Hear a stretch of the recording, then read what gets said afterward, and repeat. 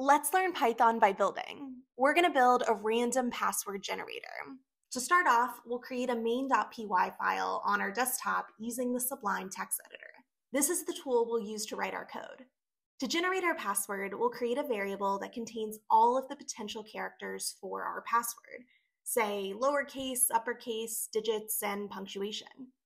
Instead of writing out all of these characters manually, we'll use constants that are built into Python as a part of the string module.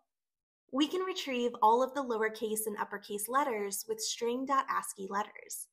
This is a predefined value that doesn't change, and it's a part of the Python standard library. Then we can retrieve the digits and punctuation in a similar way. To combine them all in one string, we'll use the concatenation operator, or the plus sign. Now, a password isn't just all of the characters lumped together. We need to figure out which characters to use and in what order to generate the password. We'll do this randomly with the random module.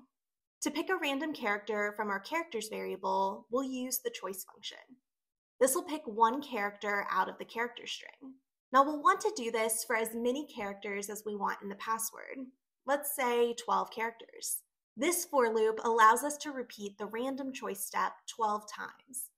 To merge all of these characters into one string, we can use the join function. Then we'll save it in a variable called password.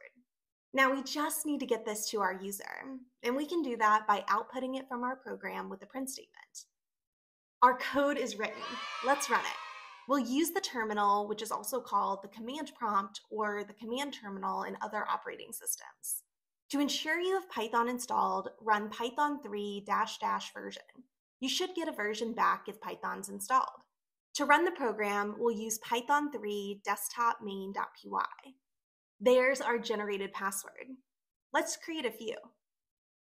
To build on this, we can let users choose the length of their password. This means we'll need a way to retrieve user input, and we can do that with the built-in input function. This will display the message, enter password length, and then wait for the user to respond.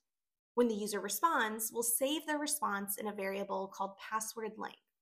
The input will automatically be returned as a string, but we can convert it to a number by casting it to an int. This puts it in the right format to be used within our range code, and we can replace this 12 with the new value. Make sure to save this file before running your code.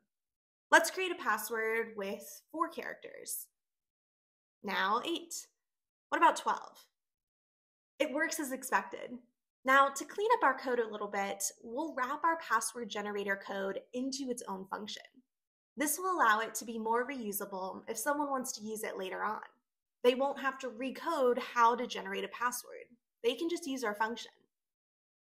This is just like how we used the choice and input functions in our own code. We didn't have to reinvent the wheel. Now, since we moved to the input line, we'll need to pass the input into the function.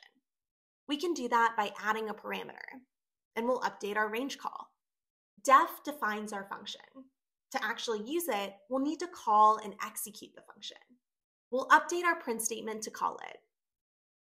Notice this looks pretty similar to how we executed the input and choice functions. Let's run our program. And it works just like before, but now it's much cleaner.